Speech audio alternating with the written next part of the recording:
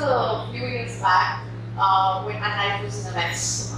My personal and professional life was reduced to an emotional trouble.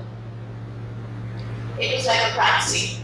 With shards of glass everywhere, and I could see my reflection in terms of my self-worth, in terms of the patience, in terms of whatever I had given to both my personal as well as my work life. And it's a really dark place, you know, when you get to see your life that you have built, that you have put in your sweat, and you put in your tears, put in everything that you have to build it. Never imagining a time when it would be lying in front of you, broken and shattered.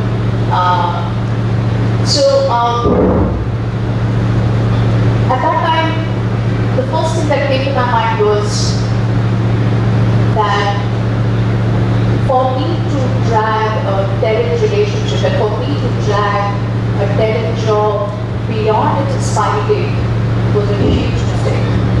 But I didn't know where I would go from there. I didn't know what would happen. Now what happens is, you know, when your relationships end, you get into other relationships. And for me, I went through different phases. There was a fan staring depression phase where I was just lying on the bed for hours, looking at the fan and thinking how the day would go by. I would wake up in the morning and I would feel this stab in my chest,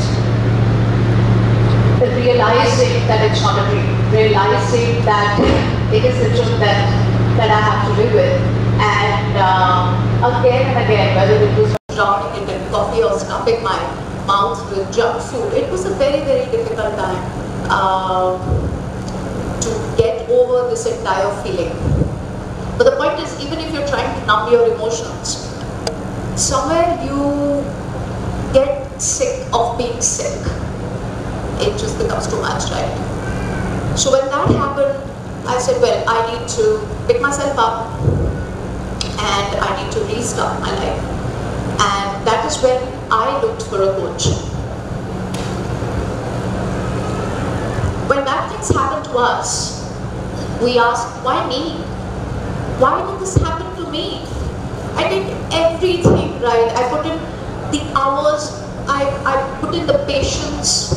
You know, I did everything that was possible. Then why did this happen to me? But coaching gave me an insight to ask the right questions. Questions like, what made you think this way? What could I have done differently? Chosen to explore. What validation was I seeking? Why did I think and do things in a certain way? And those insights really helped me to understand that the biggest belief that was not serving my interests was that I was not good enough. And thinking that you're not good enough has many repercussions. You try to overcompensate, you try to please people, you try to go the extra mile. You're not able to say yes when you want to say no, and not able to say no when you want to say yes. And that's a very, very difficult stage. अब ठीक है, ये पहले बिल्कुल कम हो गई थी ना, तो पूरा black for me to get this insight that the reason all this happened was because I thought I was not good enough. People in my life, the circumstances in my life, and each and every single thing that happened because I thought that I was not good enough, and therefore everything like a mirror reflected the same emotions, the same energy. So why does this happen?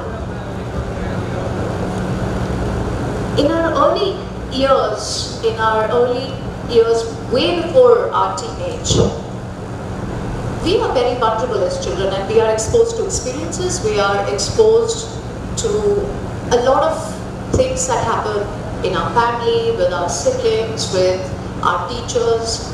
And as children, we only have a very limited understanding of interpretations. So we take those labels and we take those experiences and we create our own interpretations of what we understand.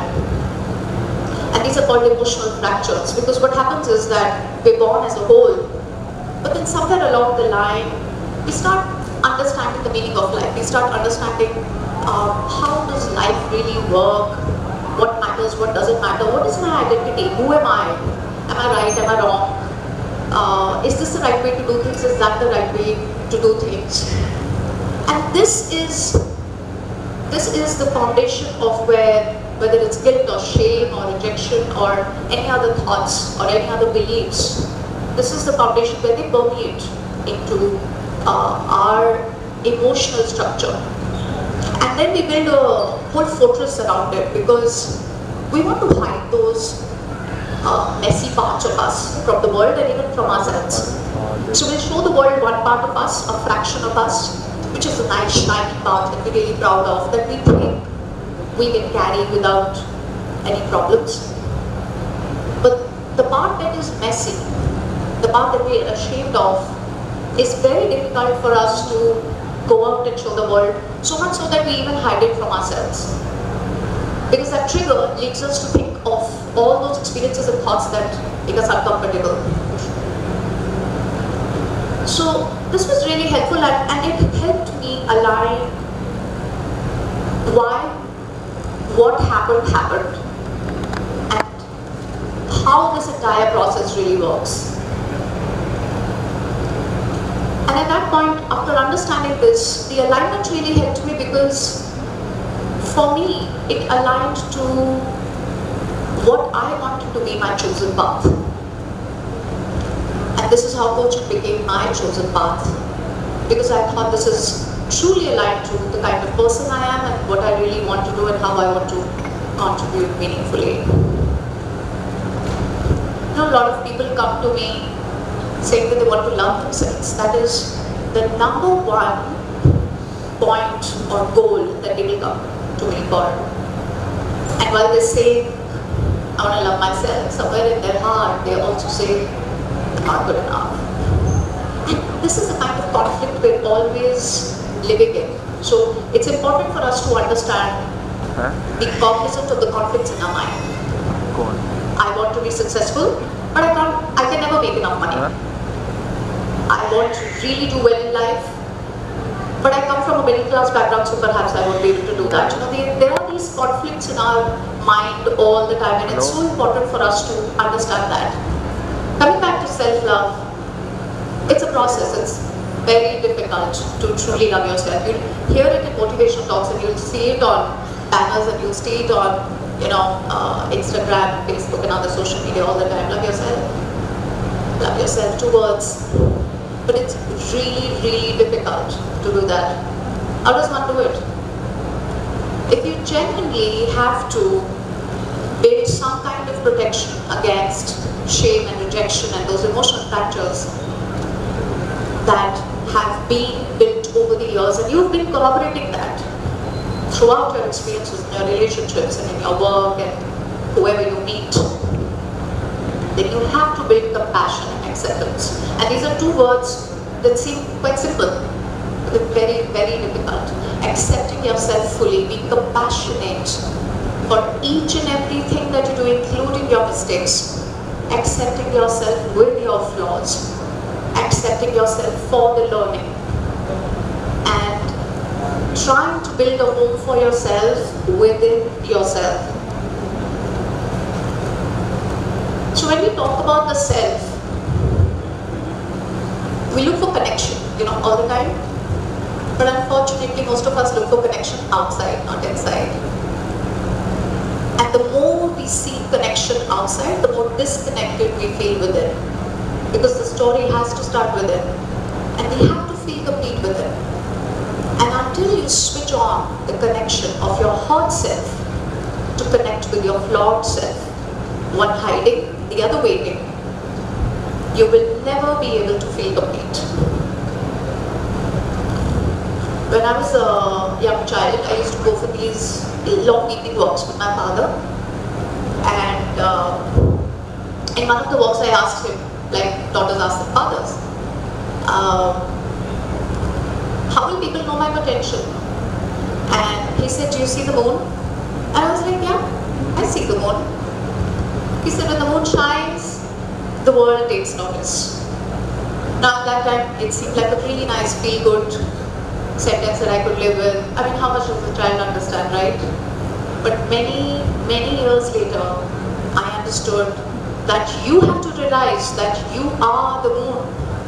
The moon goes through different phases, goes through different cycles. It could be a crescent moon, it could be a full moon, but it always shows up.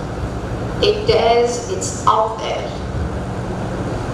Consistently over a period of time. It's always showing up with its flaws, whether somebody is watching or not. And I understood that lesson really, really late. Back in school, we used to get these gold stars for, these stickers, for a job well done, for an excellent assignment, for getting good marks in a test.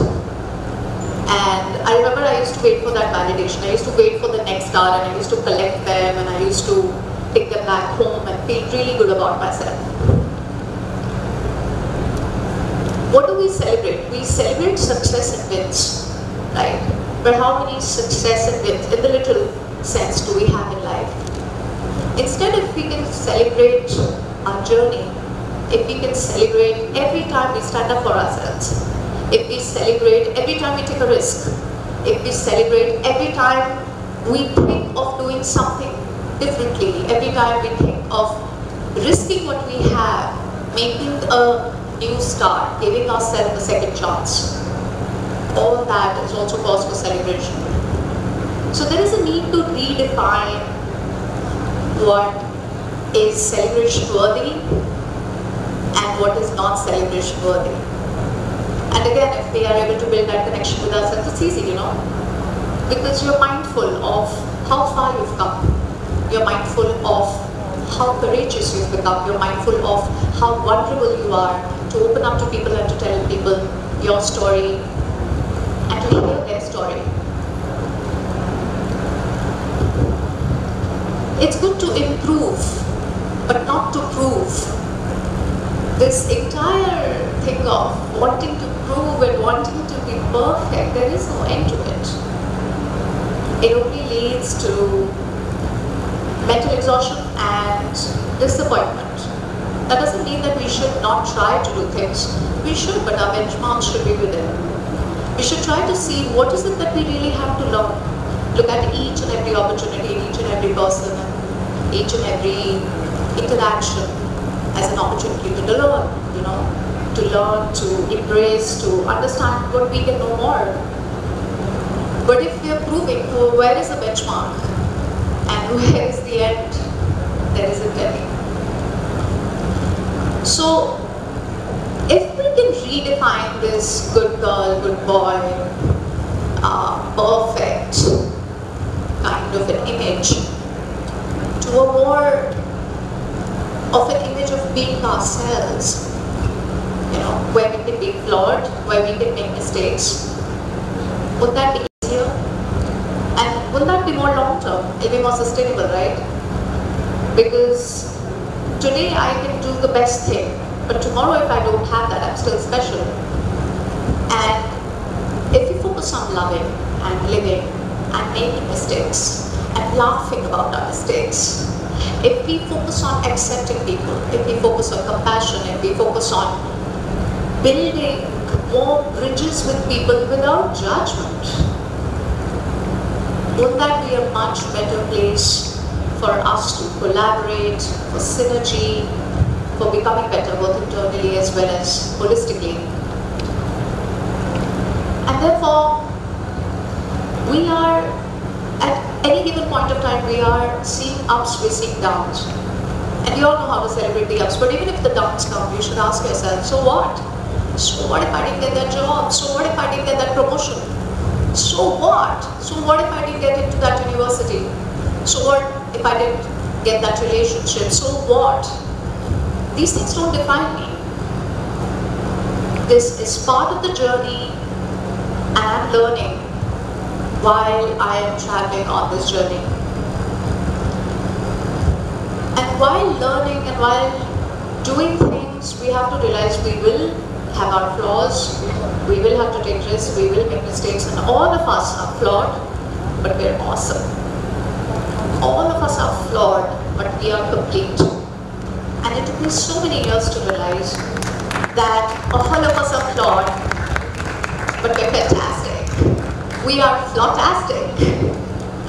So on that note, it took me so many years to realize this, but today, I request all of you to think about how flawed and fantastic all of you are. A big hand to all of you.